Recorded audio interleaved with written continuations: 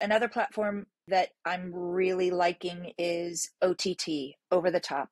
When purchasing television, the closest you can drill down for cable or network TV is a show.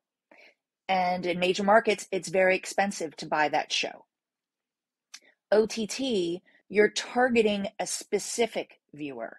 You can target by geo, you can target by demo, any sort of lifestyle attribute, income, if you think that that's relevant. It's becoming more like digital, where you can pinpoint where your money is spent and make sure that your dollars aren't wasted.